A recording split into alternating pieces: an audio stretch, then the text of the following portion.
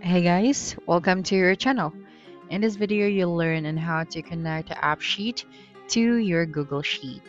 So the very first thing you should do is you have to open any of your web browser, and then using the search bar at the top, you just have to search for Appsheet and then log into your account.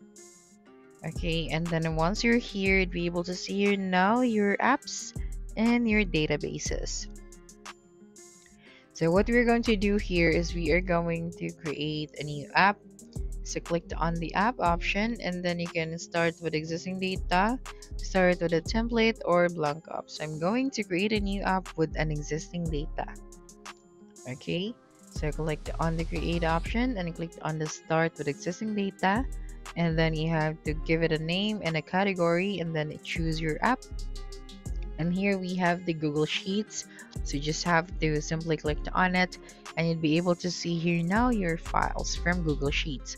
So you just have to simply click on it and click on submit. Okay, and then I just have to wait for a couple of seconds. So the Appsheet integration with Google Sheets is one of its most valuable features, especially for automating workflows. So here we are going to use this app. Okay, so just wait for a couple of seconds and then you just have to close this one.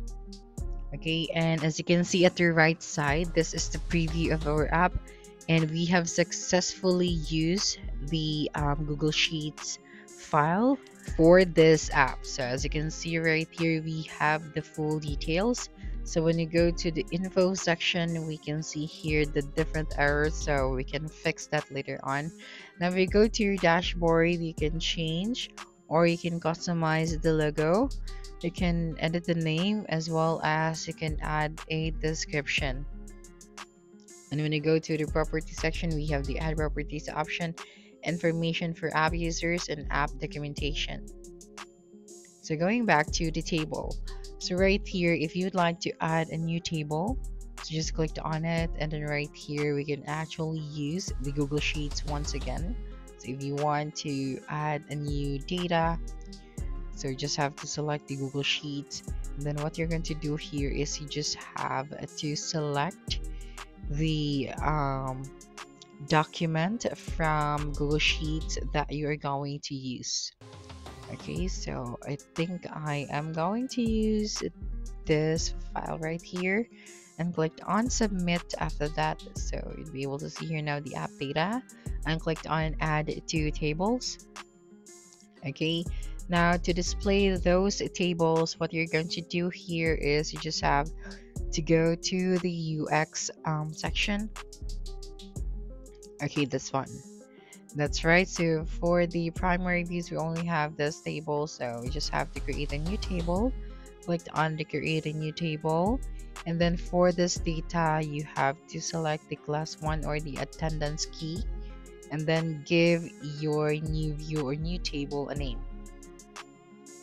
So I'm going to name this one as class 1. Okay, so you just have to save it after that, and you'll be able to see here now your data from Google Sheets. So the Appsheet enhances Google Sheets capabilities by allowing users to set conditions and triggers for PDF automation. So the cloud-based nature of both Appsheet and Google Sheets also ensures that all the data are generated PDF are accessible from anywhere, so making it a convenient and efficient solution for businesses, educators, and professionals managing large data sets. So that's it for this video. If you think this video helped you solve your concern, please subscribe, like this video, and leave your comment below. Bye.